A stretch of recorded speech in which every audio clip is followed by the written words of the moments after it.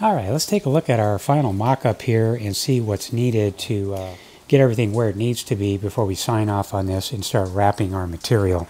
So there's a couple important areas on our dashboard and our lower crash pad here that are real critical to fitment that we want to be mindful of before we start wrapping our finished materials. So probably the most critical and most sensitive area to get dialed in here is going to be up under the brow here, where we come down under our gauges. So what we want to make sure is that when we do our trimming and fitting, that we can actually tuck behind this bullnose. So this lip is actually designed to go inside of here, not set on top of here.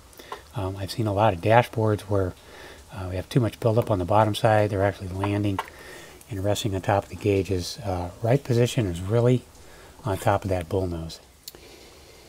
And then we want to make sure we have enough room on our sides as we tuck in there, and also how it draws up to the dashboard underneath. So we're going to have material tucking and folding under here. We want to make sure we got room and area for everything to go.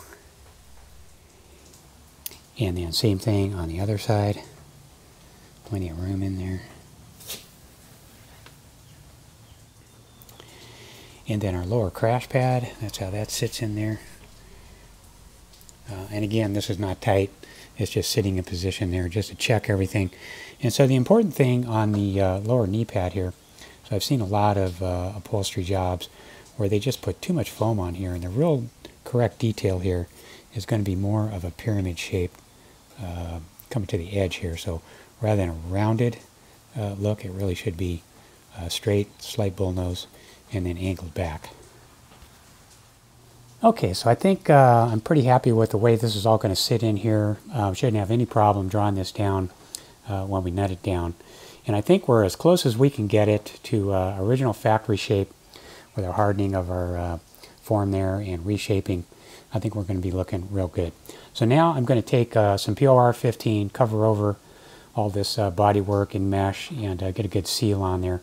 We'll sand it up, and then we're ready for upholstery. So getting started here, so I've selected this foam here out of my stockpile. I have several different thickness foams and different types of foam, different densities. This one is about 1/16 inch thick. This particular foam was something I acquired a few years back.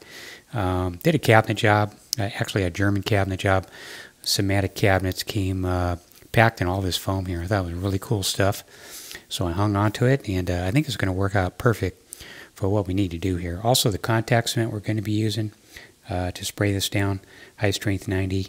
Let's go ahead and spray out the lower knee pad and see what that looks like.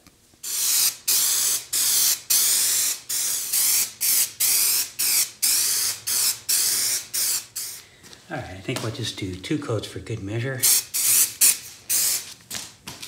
So shop temperature about 80 degrees in here right now. I'm giving it about 10 minutes.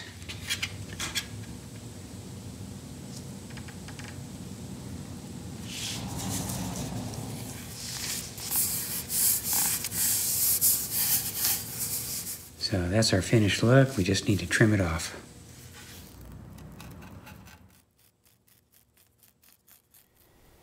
Alright, we got our pattern cut. So starting with the top first, we're going to use our super adhesive, and we're going to contact this area right here, this area right here, and right along the top edge, and the back side of this lip, all the way down.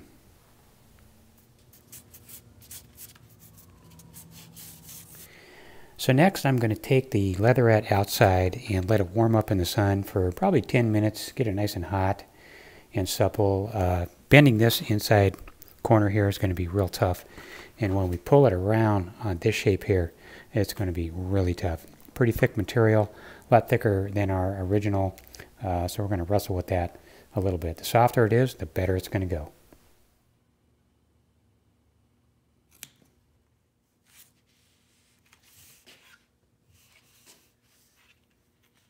Okay, so after fooling with this outside in the sun for about an hour and a half, successfully been able to wrap the top section, and I took it back out on the car to mock that up just to make sure everything's going to work out with the dashboard and tuck in there the way we like it. So that's pretty much what it's going to look like. inside there. Those little pinch tabs that fold over, those come in real handy. Got to pull that thing pretty tight to make those bends. I'd set the camera up out there, guys, for you and show you how to do this. But really, my camera's just going to overheat, and doing this other side, I'm going to be gone for another hour and a half. So let me glue this edge up here. We'll get that folded over and just see what it looks like. It's really just something you have to fool with, pull on it, cut it, relieve it, and you should be in pretty good shape. Right, after about 2 more hours of wrestling with that out in the sun, final mock-up here just to make sure everything's going to fit in there and tuck in the way we want it. I think we're going to be okay now, and it looks like our shape's going to turn out. And just a quick look at the inside here, how it all ties off and sticks down. Okay, so let's go ahead now and move on to our armrest. So really all I'm doing is I'm just retracing the original patterns to some degree here and seeing how they attached it and how the folds and cuts were done to stick everything down. You can see on the back side here of this handle, that's pretty much how it was done. And then pressing it back together.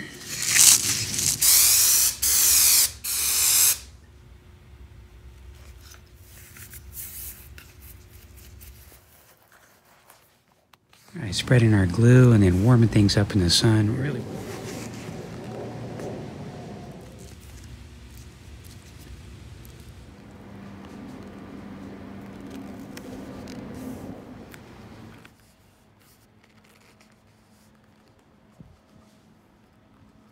And then our finished look.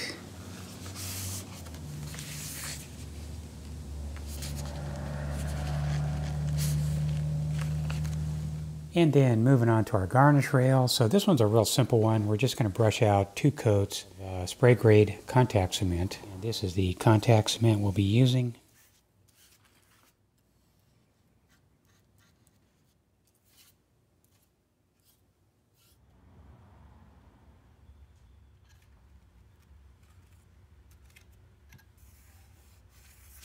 And then back outside in the sun.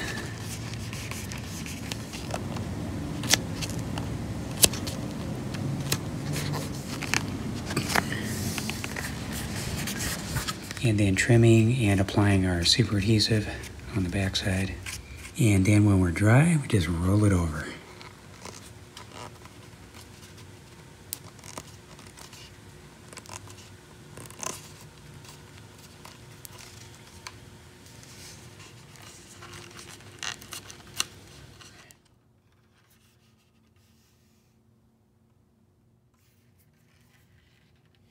And this will be our finished look for our door rails.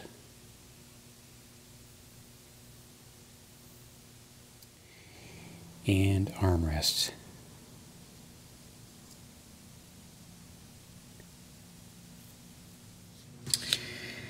Okay, so then moving on to our main dashboard. So let's take a look at this detail here with some different materials and see what I'm using and why I'm using it. So here's the material we're using to wrap it. This is a little bit thicker than the original, and our original shape of our brow here is really quite thin and gives a really nice detail. If we could wrap it directly onto our new substructure here, which has been solidified and shaped. Although I don't think we're going to be able to glue directly to our newly shaped solidified substructure here. And the reason we can't do that is because eventually what's going to happen, even though we could pull it really tight and get a nice detailed edge all the way around this, eventually we're going to heat up, we're going to have movement underneath it, and have some telegraphing coming through down the road. So just to kind of head all that off, we're going to have to put some kind of foam substrate underneath. So if we use our thin foam underneath our leatherette, I think we can still maintain a real nice looking front edge on our brow there, and we'll allow it to slip on the foam. We're not going to contact cement to this. That'll allow for any kind of expansion and contraction and keep our dimpling and telegraphing to a minimum. And comparing it with a thicker foam, this is 1/4 inch. This would be a lot more forgiving, but then what happens is our look, we just kind of lose our definition. We just become too thick here, I think. So if we can maintain that sharper, crisper edge on there, I think that's going to make for a better looking detail. Alright, let's just take a quick look at our masking here and see why we're doing it this way. So when I spray the contact cement to adhere the foam to it, I don't want any of that glue wrapping around our bullnose edge there. And the reason I don't want any glue on that edge is because when I pull the finished material over there, I don't want any kind of sticking or any kind of lumping up. We just want a real smooth transition right on that edge.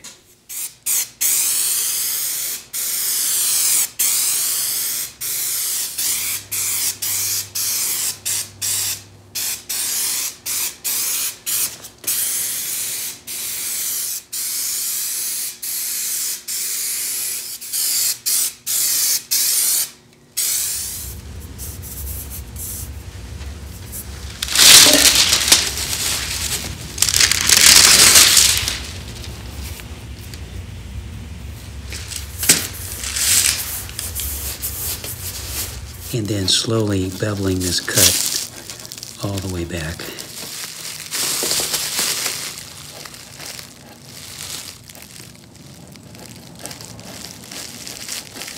And then taking a look at our finished edge there. So this will really help when we pull tight over that edge. Should give us a nice clean detail there, hopefully with not too many dimples or any kind of telegraphing, and keep to the correct shape of the dashboard.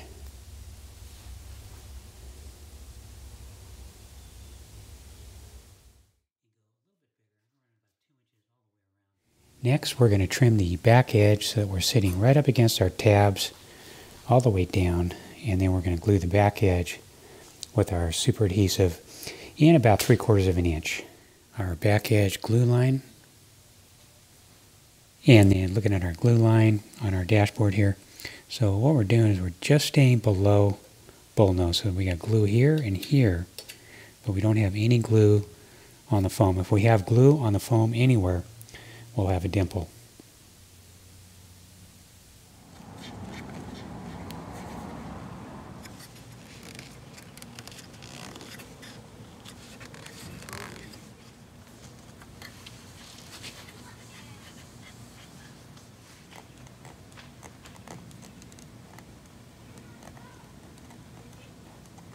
And then looking at our contact area up under the brow.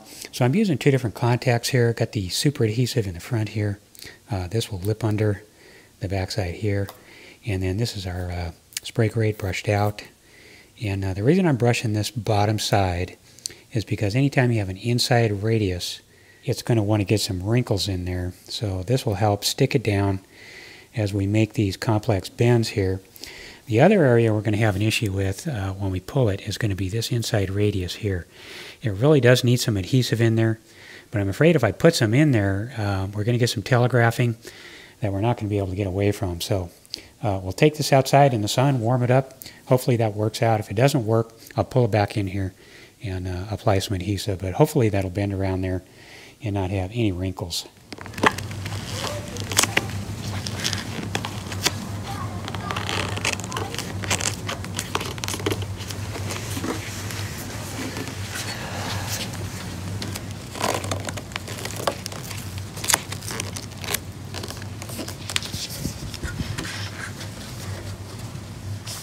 So about 3 hours wrestling with this out in the sun.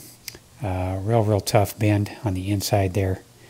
But if you play with it, stretch it, get it hot enough, you can pretty much get it to do what you need it to do. But definitely a real wrestling match.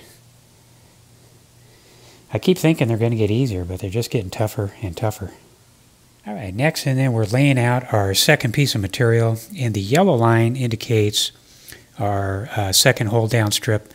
The yellow will actually be the glued down side to our metal, which will wrap underneath this metal strip here. So we need to punch some holes in our second piece of material. Looks like its actual count is 676 holes. You can see I've got some numbers written down here. And so what we're using is a 4mm punch. This is the type of hammer I'm using. I'm using some backing board, which is a almost like a card that you would use for matting up a picture in a picture frame. Nice and dense. Corrugated card won't work for this. It'll need to be something fairly solid. and dense. A guy by the name of Daryl, a few years back, made this up online. He restored a 912, did a real nice job on that, and he actually made this up in a computer program. And it's exact in every way. It's exact scale, exact hole count, and everything about it is correct according to our original. So what I did on my particular printer, I played around with the printout percentages, and for me it ended up 120% would be an exact replica of the original. And using a 4mm bit and this hammer here, we're going to punch some holes. Also, best time to do this is going to be when the temperature is cool. You want your material nice and stable. So I've set this up overnight, laid some books on it, nice and flat, keep everything nice and stable there. Grab a cup of coffee and let's punch some holes. And keeping it weighted down as we go.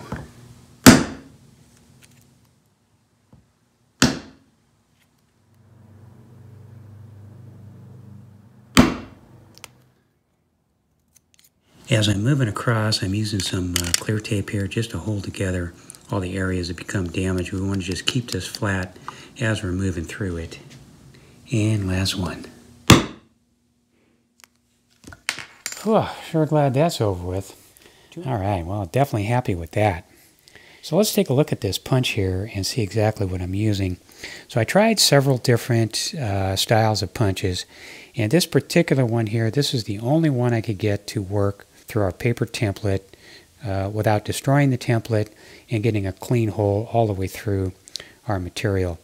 The trick with this one here is the approach angle of our cutter and edge on there, and also the shape of it. I have good visibility all the way around, and this one will get the job done for you nicely. I'll put a link below in the video description box where you can get a set of these. A definite must if you're going to do it yourself. Next, we're going to use the metal hold down strip and cut the back edge exactly in line with our batting. So that's going to have to sit tight right up against our first piece of dash. Next, we'll flip it upside down and do a very precise layout according to center of the speaker and this back edge, and make sure we have plenty of trim. And what we're going to be doing is we're going to be making cuts and folding the back edge up against and onto the back side of this hold down strip, and then centered as best we can onto our speaker center here. And then a very precise glue line, making sure we have no movement at all with our strip, and the glue needs to come right up to the edge, but no glue underneath the metal strip, all the way down.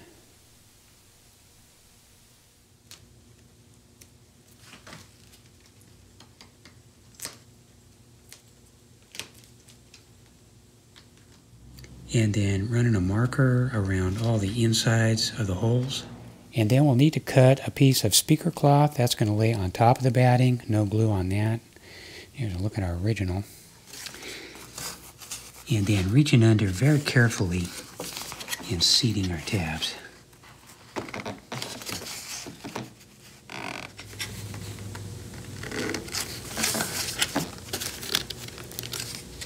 Two-sided clear tape just to stick down and position our batting. So what I'm doing is I'm just putting it on the high points, not putting it on the indents in our ribs here, just the high points. And that's going to help hold it in position while we seat it tight right up against this back edge here. So we want to be seated nice and tight in there. We want it to just float in this area. It doesn't have to be stuck down with contact cement. And contact cement's not going to work well for this anyway, so we just want something to hold it long enough to run a razor blade on there.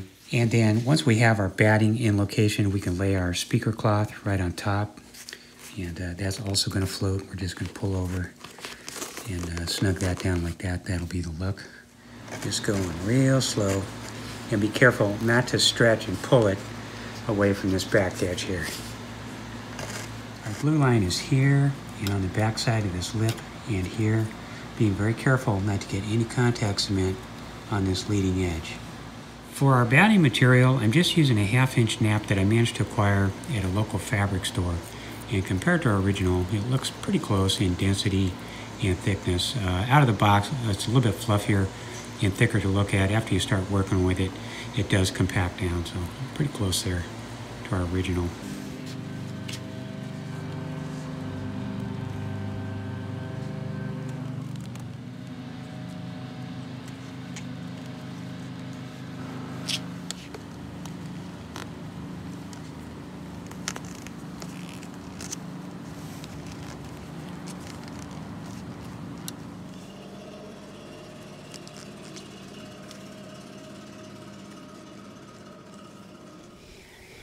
And that's what our bottom glue line is going to look like. Also, installing is really not too bad. There's just 2 studs, one here and one here, that go through the back of the dashboard, and some push-in style clips along the front here. And then a final look out here in the sun.